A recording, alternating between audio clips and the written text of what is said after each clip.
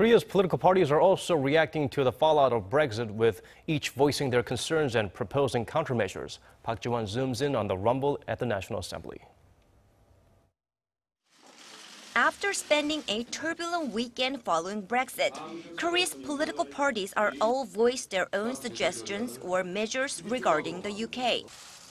The ruling Saenuri Party stressed that it is closely cooperating with the government on the matter, urging its policy council to follow the situation. Saenuri Party and the government decided to respond to any Brexit fallout for 24 hours and are closely monitoring the situation in both the international and Korean economies. The main opposition, Minjoo Party of Korea, urged the government to scrutinize the causes and impacts of Brexit on the global economy.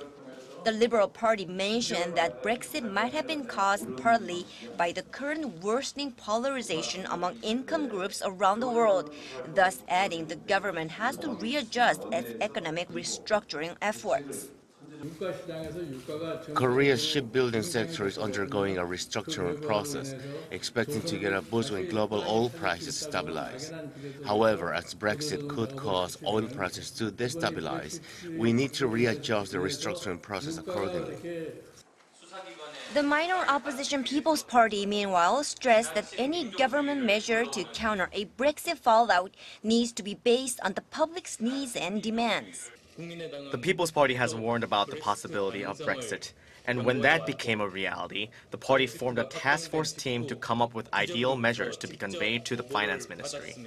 The government needs to solve any issue related to Brexit, focusing on the public's needs. The minor opposition party's co-leader also warned that Brexit could spur tendencies of isolation and nationalism among major countries around the world, adding that such tendencies could incur problems for open economies like Korea, which relies heavily on international trade.